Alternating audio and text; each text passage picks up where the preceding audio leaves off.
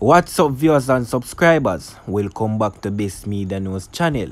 In this one, body of a man found in a gully in Farmite, St. James people.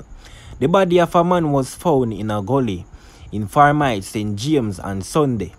The deceased is of a brown complexion, about 5 feet tall, medium built and a sports cane row hairstyle.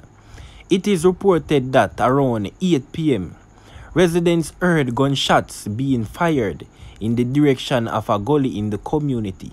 They went to investigate the matter and stumbled upon the body of the man, which was lying in blood in the gully with multiple gunshot wounds. He was assisted to the hospital where he was later pronounced dead. 8 prisoners escaped from Black River Police lockup. A policeman mounted his hand to capture 8 prisoners who escaped from the Black River Police lockup early this morning.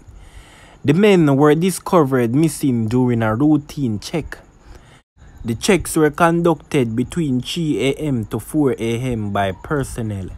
An alarm was raised and further investigations revealed that the prisoners escaped through a facility ventilation system. An investigation was launched. Sentenced siblings charged for beating their father.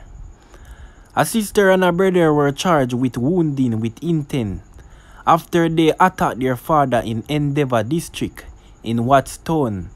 Sentenced on Saturday, June the 10th. Charged are 47-year-old Carisha Barnett and 34-year-old Ryan Barnett, both of Endeavour District address. Reports from the Wattstown police are that about 8:30 p.m. the siblings got into a confrontation with their father, during which Ryan used a metal pipe to hit him in the head. The man fell to the ground and was kicked repeatedly in the stomach by Carisha. A tussle ensued among the three and the father managed to escape and report the matter to the police.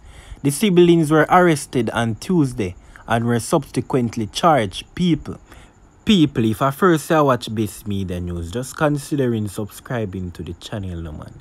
Turn on post notifications every time I drop a new upload. You can always get it fresh. Don't forget to drop a like on the video always, people. I'm out. Peace. Be safe though.